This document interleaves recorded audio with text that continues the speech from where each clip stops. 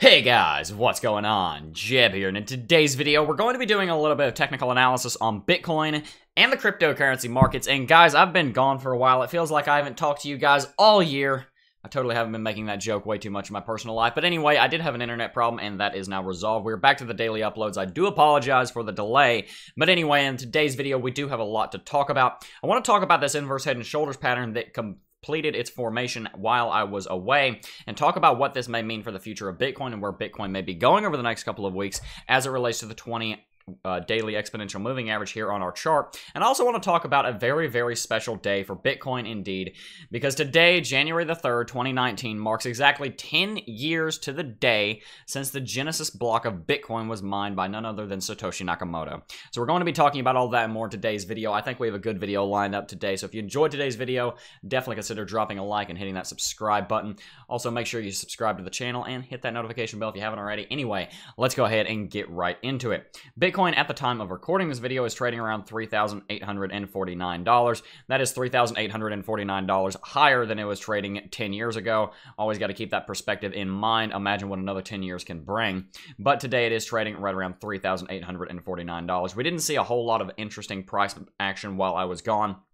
We more or less just saw Bitcoin trade sideways. While I was away, I did see that the market was basically just stagnating, so there wasn't a whole lot to talk about anyway, so you guys didn't miss a whole lot by me not being here. But anyway, let's go ahead and jump onto CoinMarketCap and get on with the crypto market recap. Bitcoin has a market capitalization of around 2/3 of $100 billion. That's an interesting way of putting that. And across all exchanges, Bitcoin is trading at around $3,900 with a volume of around $5 billion. Bitcoin actually is doing very well with volume, and it's one of the only cryptocurrencies in the green today. Not one of the only, but one of the only in the top 10. An interesting thing did happen while I was gone, and that was that Ethereum retook the number 2 position. It has a daily volume of around $3 billion, and it surpassed XRP by about $800 million.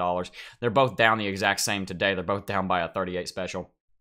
And hopefully they'll continue to go up in the future. Both of these cryptocurrencies have been plummeting as well as Bitcoin has over the course of the 2018 bear market. I'm hoping that 2019 is going to be better for the cryptocurrency markets than 2018 has been, and I think there's a pretty good chance that it's going to be, but we'll be talking about that more as we get further on into 2019.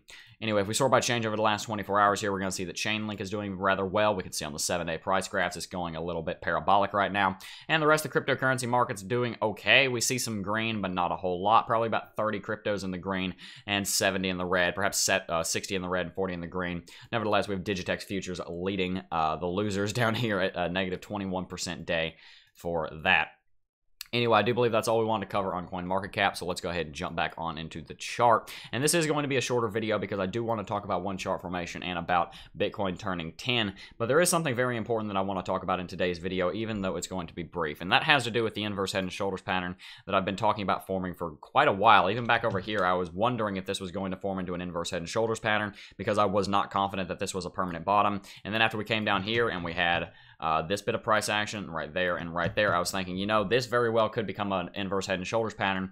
And right around here is when I started talking about the potential of it becoming one on the channel. And so far, it definitely looks like that's what we're developing. A shoulder right there, a head right there, and another shoulder right there. Now, typically, you'd see a little bit more bullish price action following an inverse head and shoulders pattern completion. But we do have a few more days for Bitcoin to try and do something in response to this inverse head and shoulders pattern. We do have a couple more days for it to start moving up after completing this. And guys, I do want to go ahead and rehash this inverse head and shoulders pattern since I've been gone for a little while. It is a nice looking inverse head and shoulders pattern. I feel like that word is losing all meaning because I've said it so many times, but we see that it has a rather nice neckline right here, a shoulder line right here. Both of the shoulders are almost exactly at the same level. We do see that the shoulder line is a little bit slanted, but that's not the end of the world. You see that happen sometimes on inverse head and shoulders patterns, and they still tend to actually play out in a bullish way.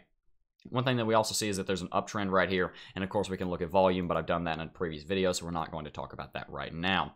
Anyway, since we have an inverse head and shoulders pattern here, that would reason you would be forgiven for thinking that Bitcoin is about to go on some kind of little rally here and continue moving to the upside. And there's a couple reasons why that very well may be happening that we're going to discuss here in a second.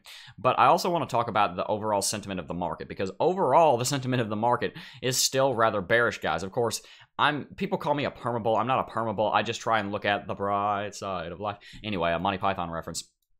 I always try to look at the bright side of life, and I also always try to look at the bright side of markets and look at where the market could go up. Now, that doesn't blind me to the bearish case. I oftentimes have the bearish case, but I don't always cover on it because I don't necessarily think it's the most logical outcome. But I think it's important that I talk about it here because Bitcoin is still in a very, very bearish state of mind right now. It's in a very bearish state on the chart right now. We saw that Bitcoin not very long ago broke below $6,000. I think unarguably the most important level of support for all of 2018 was $6,000, and we broke it. This was a very big day right here, November 14th, when we broke below it. And going into this inverse head and shoulders pattern sure is bullish, but we still have to keep in mind that just because we went into an inverse head and shoulders pattern and we have one or two technical chart formations showing that we should be moving to the upside, that doesn't necessarily mean we're going to, because the technicals are only as powerful as the number of people that follow them. Keep that in mind because that's really important. I'm going to say that again. The technicals are only as powerful as the number of people that follow them. If you have a technical indicator that's saying that Bitcoin's about to go to $20,000, and that technical indicator has always been right 100% of the time, but no one even looks at that technical indicator and they show it no mind, they care about it, they don't care about it at all, that technical indicator has zero, and I mean completely zero power. Technical indicators are only as powerful as the people that are trading based on them, because the way that the market moves is not through its own sentience. A market does not live. A market is not alive. A market doesn't move on its own. A market moves based on the way that people trade. As I've said before, a market is the manifestation of the desires of the people trading in that market. And the reason I'm saying all this is because we do have some bullish chart formations. We do have some bullish things, like for example, the MACD is still very bullish and about to cross the zero line here on the histogram. We have a lot of things that are looking bullish for Bitcoin, but the sentiment is still rather bearish. And of course, I know a lot of you guys want to be contrarian. I am very often contrarian, but you have to be careful about being contrarian because when everyone's contrarian, then you kind of just ruin the point. And my point here is that just because Bitcoin is looking bullish on the chart formation side, we have to be a little careful because the sentiment is still very, very bearish. Anyway, let's go ahead and look at what I talked about earlier on in the video. And that is the history of Bitcoin going into an inverse head and shoulders pattern. I want to look at this piece of market history over here from about June to July, where Bitcoin went into this very obvious inverse head and shoulders pattern. I was making videos on this a lot back when this happened, and I was talking about this quite a bit. And this was a very, very good looking inverse head and shoulders pattern. It was a very pretty inverse head and shoulders pattern, if you'd like to put it that way. Let's go into the 4-hour chart so we can get a little more resolution on that inverse HNS. As we can see over here, this was most assuredly an inverse head and shoulders pattern. We did see that it had a rather well-defined shoulder level. It's kind of a little bit slanted, but not really. We had an extremely well-defined shoulder line right there at around $6,800. That was an important level of support and resistance for Bitcoin at the time. And Bitcoin went into this inverse head and shoulders pattern, bounced off of around $5,750. The Hoffman line of $100 billion, which we saw in CoinMarketCap, it bounced off of that. And also bounced off the region of $6,000, and we went on a little bit of a rally up to around $8,600 or so. Now, this is what you would expect to happen on Bitcoin again, right? Because Bitcoin has just come down here, made a very nice looking inverse head and shoulders pattern. I'd say the other one looked a little bit more clean than this one. This one's kind of sketchy, but overall, it is an inverse head and shoulders pattern nonetheless. We do have our neckline right there. We do have our shoulder line right there. So why would this not be as bullish? Well, there's a couple reasons. One, Bitcoin did come down here to a level of support in $3,000, but $3,000 is not as well defined nor as well defended, and it doesn't have the history that $6,000 at the time it did over there. So that's not going to provide us as solid of a bounce.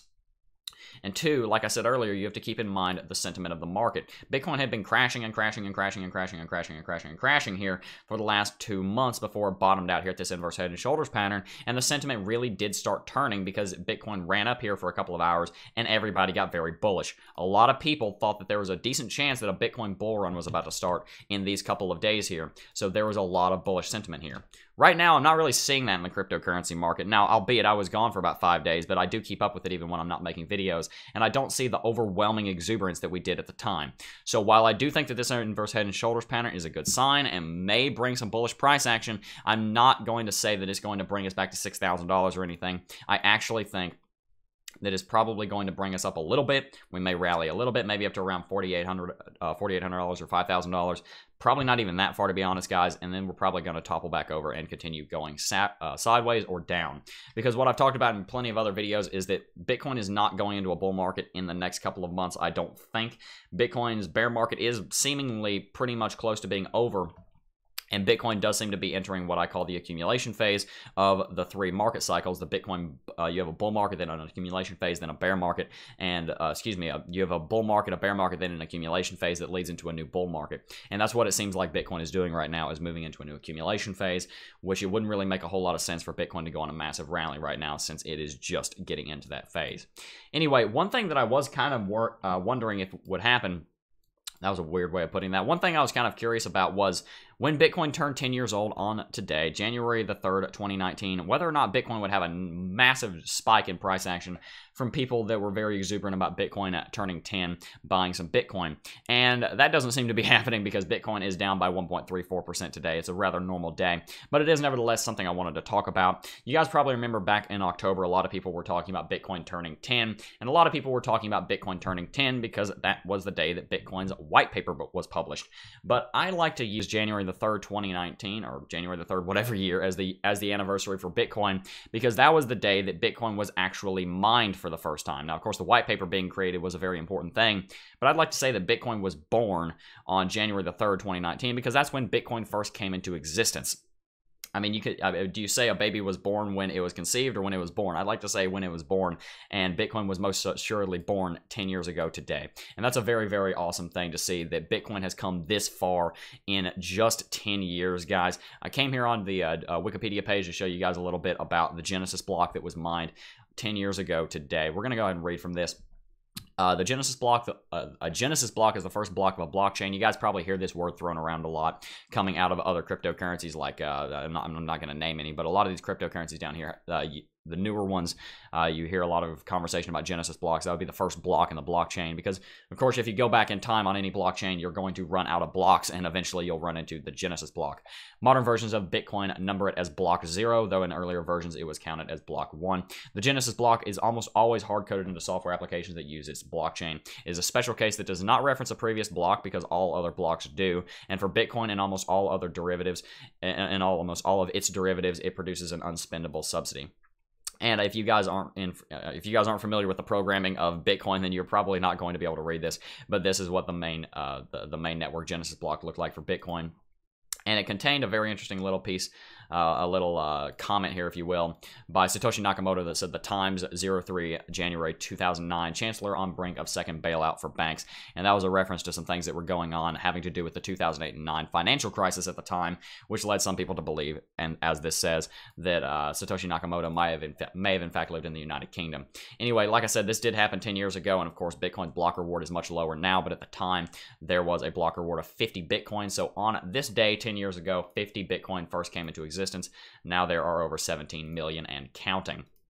Anyway, definitely a very interesting day indeed. I'm very happy to see that Bitcoin has turned 10, because Bitcoin has come a very long way in just 10 years, guys. A lot of us have been in the market for less than 2 years. I've been in the market for almost 2 years now. And it's a very interesting market, guys. Bitcoin's an awesome thing. I can't express in words how much I love this community and how much I'm so proud of this community, if you guys get that reference. I really like Bitcoin. I really like the community that's formed around it, and I really like what Bitcoin is trying to do. And I really think that Bitcoin does have the capacity to do what it is set out to do, and that is to replace banks and to revolutionize the current financial system for the better, so that everybody can actually participate in it and not be screwed over by the big banks, and hopefully not have a bunch of recessions be caused in the future from the banks screwing up anymore. Anyway, I'm not going to get into all of that today, but I did want to go ahead and wish Bitcoin a happy birthday. Let's sing Bitcoin happy birthday. I'm just kidding. I'm not going to sing that on video. I don't really want to make myself look like that much of a fool. Anyway, guys, for Bitcoin's 10th birthday, I am going to be running a coupon code on the course. If you type in Bitcoin 10 at checkout for the Cryptocurrency Technical Analysis Academy for the next 36 hours or so, then you will be getting 20% off on the course. I wanted to run a New Year's special for the course, but of course, I was not here because my internet was messed up. I am moving rather soon, so that won't be an issue anymore. And I'll also be able to do live streams, so look forward to that, guys. But if you are interested in learning how to do cryptocurrency technical analysis, everything I just did in this video, I cover how to do in the Cryptocurrency Technical Analysis Academy, guys. One thing I always tell people is that the first thing that you should be investing in when you're moving into any market or moving into any job, it doesn't matter what you're doing, if you're trying to make money, don't invest in cryptocurrency. Don't invest in anything other than yourself, because you have the highest return on investment. And that is why I created the Cryptocurrency Technical Analysis Academy. Before I start creating a bunch of things telling you what cryptocurrency to buy or anything, I think the most important thing that you can do is teach yourself. And if you guys learn one lesson from the Cryptocurrency Technical Analysis Academy that makes you 10% on a trade that has a couple $1,000s in it, then you're going to make back the money you spent on CT2A, and you'll also be supporting yours truly. So if you guys are interested in checking out what we have to offer, check the link in the description down below. Anyway, guys, I am going to be doing daily uploads. That has never changed. I was gone for about a week because I was on vacation, and I've been gone for the last 5 days because my internet was out, but I'm pretty sure that's never going to happen again.